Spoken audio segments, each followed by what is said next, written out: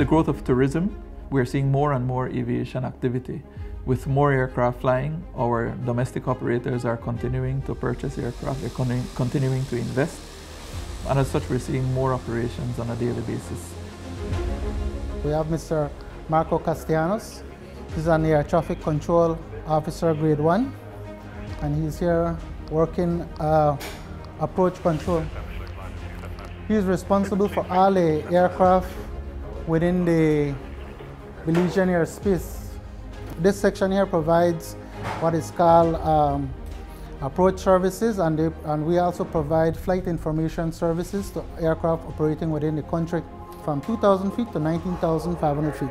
So all the aircraft operating within the Belizean airspace at that altitude, they would call into approach here on 121.0 megahertz, and we would provide information as such. Traffic coming into Belize, Merida would coordinate to us, Guatemala would coordinate to us, Honduras, and likewise aircraft departing from here, we would coordinate this information with them also.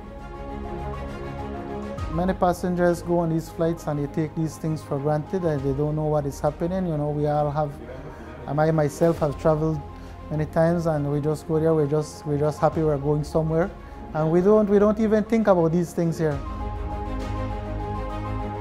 All our decisions here when we're working here, roughly a decision needs to be made in about 5 seconds. So you need about 2 seconds to visualize a problem, and then you have another 3 seconds to make a decision. In different countries, they have had major accidents. We have been fortunate that we haven't had any. The primary surveillance radar, in conjunction with the secondary surveillance radar, will allow for air traffic controllers to see all aircraft in our airspace.